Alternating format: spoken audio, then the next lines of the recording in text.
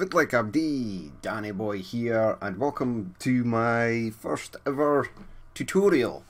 So, bear with me, it should go hopefully smoothly and flawlessly. Hopefully.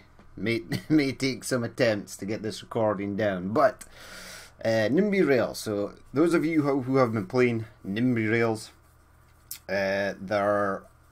you may have noticed that there are mods in Steam Workshop. Unfortunately though, you cannot add mods to a current save game, unfortunately. There is a way to do it. I'm going to show you how to do it here. It's fairly easy. There is a slightly complicated part, but we'll run through that part nice and slow. So if I go to load game, right, UK Trains Perth, right, load this game. Now if I go to options, right, uploader, graphics uploader, the mod uploader cannot be used with a loaded game, so no save game at the moment. However, right, if we quit to desktop again and go to options, uploader, there's got the mod uploader is a tool for mod developers playing the game, subscribe, but it's, you need, see here, Steam Workshop enable them, and they can only be used when creating a new game, which is fine. So if we go to a new game, go to mods, we can select basically everything. So like we'll add a few there. So there's the Alstom Class 390 Pendolino, the PR 150, and then we go to start game. Right, so when we go into trains, there's the Pendolino, there's the 150, the 142 Pacer, the 153, the 153-1, the 156, and some other liveries and the standard stuff. However, if we load game, right, so if I go to my Transperth, load game, I have the Pendolino and 150 installed. Now, I'll go through how to do that now. So that you can add mods to current save games. So this is the first two I've done. We'll come out here, right? So quit to desktop. Right, now your first step is going to be to open two File Explorer windows. Now in the first one, you want to go where your Steam section is and find Steam apps. So mine is actually saved in here, and in normal it will be saved under Steam, or I think it's user data or profiles. Well, go to where your Steam is anyway. So mine's is Steam library, and then go into Steam apps. Now we are looking for workshop, and then content. And then here is the number for the asset number for Nimby Rails. It's 11347110. So open up that. Now you've got all these. Each one of these represents a train. So if you click on it, there's the BR class 150. Each one comes with a file and a mod text. Now I've also done the Pendolino as well, but for now, for this one, we shall add the class 196. So we'll leave this on here. I'm going to copy this folder, and then I'm going to go onto the other page that I've opened, go back in, right, we'll go back into Steam apps again, and this time we're going to click on common, and then we're going to find Nimby Rails. Right, so you've got the Nimby Rails stuff here. You want to click on resources and head down to trains. Now here's the ones I've added. The 390 Pendolino. I've got the numbers in here, but this one here is the Pendolino. This one here is the excuse me, the class 150. Now you don't have to have this in here, but I'll show you in just a second. I like to have it in here just in case. So we are going to go to paste, and there it is. There's our new train.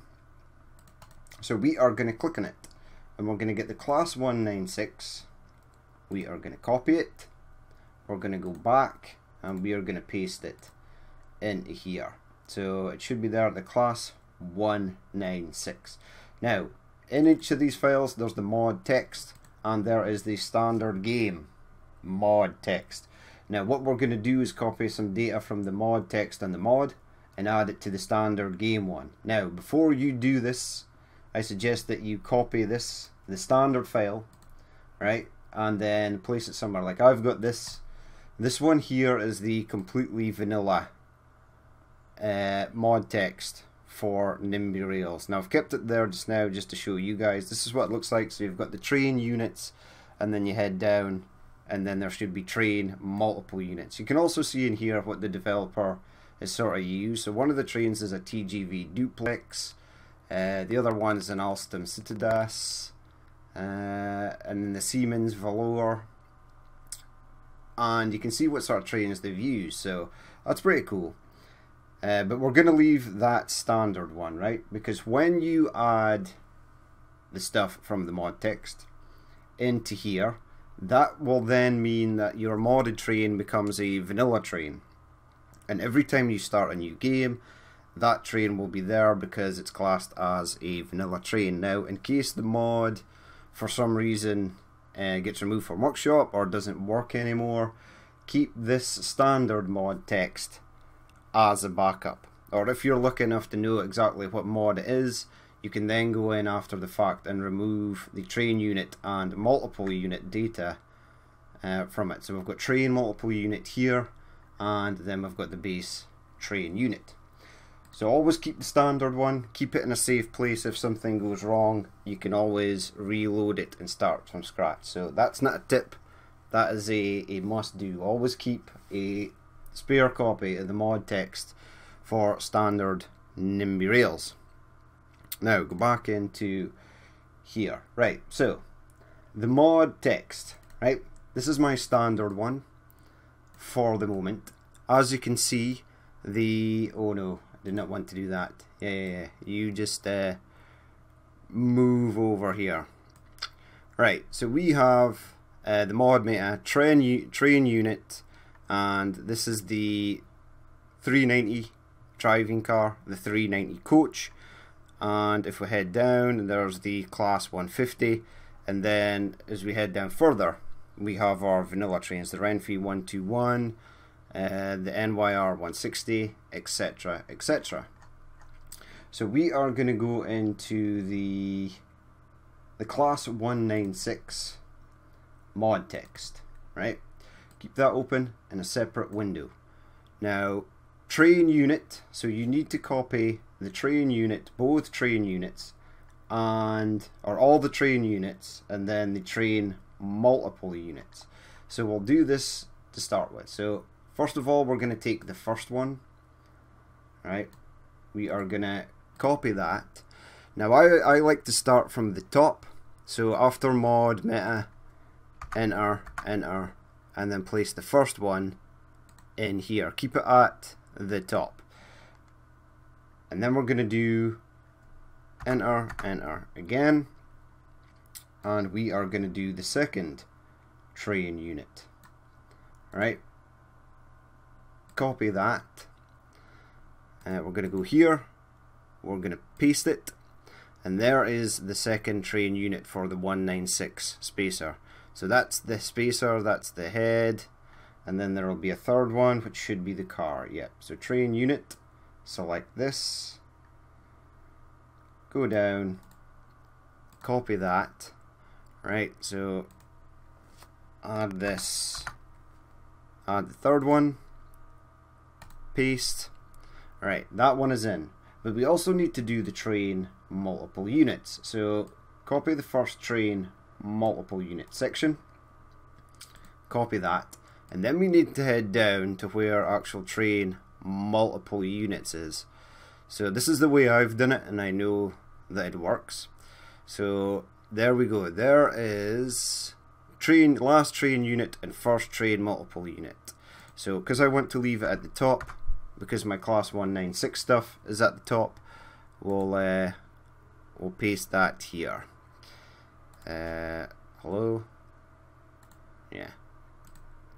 Go there and paste. There we go. Train multiple unit 1 is in. Now there is a second one for this model, so we shall copy that one as well. And then we'll go back to the bottom here, hit enter, and paste it. Right, so that is now being transferred over to the standard in-game text. We can now close this one because we don't need it anymore, and we're going to go to File, and then we're going to Save, and then we're going to close this one. As you can see, it's not. We've still got our standard one that has been untouched. So always remember and keep that. So we can now close this, and if we go into Nimby Rails, our class 196 should now be available. Load game. Right? Go to trains, buy trains. There we go. The class 196, 2 cars and 4 cars. So there it is. That is how you do it. You basically do that for all the mods that you want to put onto your save game that you've downloaded from Steam Workshop. It's a kind of tedious task. If you take it low and slow, it should be pretty good. Just remember to keep that save file, and it should be good. I mean, we'll buy a Pendolino, right? There's Eurostar mods and stuff I need to add, so that's pretty cool. As you can see, this is 6 cars standard, but you can increase it. There we go. It does have their maintenance costs, their top speeds, etc, etc. So that's it's pretty cool. Like the BR150. So here's the standard. Oh, that just comes in. Some of them just come in standard. So instead of adding cars, you get this. But then you get ones that have 2 cars, and then ones that have 4 cars. Instead of changing the amount of cars that are on here. Now you can change up their colour as well. A lot of the modded trains you can't pick a decal for, which is unfortunate, but hey ho. And you can also go into the mod text file and see what these trains actually are. Like one of these is an Alstrom, so basically that I think is this. Yeah, I think that is basically the same as that, the Alstom. So you can sort of mess around with it. But yeah, we'll buy a Pendolino, right? So keep it as its colour. I don't know if you'd even want to change the colour. I'm not gonna touch that. Leave it as is. Alright, we shall go down here, and then we'll stick it on our TGV line because I know where that actually is. Slow it down. Find it. Actually, it's easier to do this. I've noticed that some of them don't pop up in the little arrows straight away, but if you do that, then you'll be able to see it. Right, so there we go. The train has appeared into existence. Now this is a very nice model. There's our Pendolino, and it should be on its way. Whoa.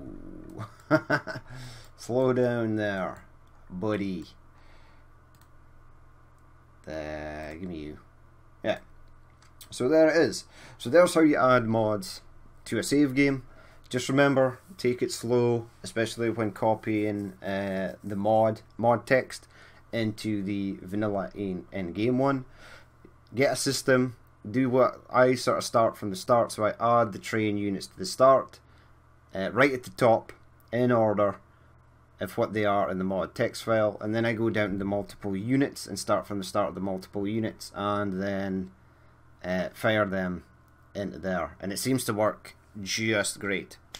Always remember, keep a saved copy of that standard in-game mod text, just in case. You can always revert back to the vanilla game, especially if something like adding modded vehicles to saved games becomes an option later on. But the only reason I went through this and did this is because I have invested now quite a lot of time into this map. This took ages. That down here took ages. These ones not so long. The Dundee to Glasgow one won't take too long.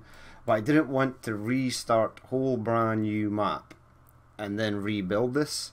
and then realised that when new trains came onto the workshop that I wanted to use later, I wouldn't be able to add them to the save game. I'd have to start all over again. This combats this by making the modded trains vanilla trains. Just be wary, always keep that standard mod text saved for a rainy day, just in case something bad happens. But if you do it like this, it should work fine. There are quite a few trains on the workshop now. There's lots of Shinkansen, French high-speed stuff, lots of British stuff. There's some American stuff out there.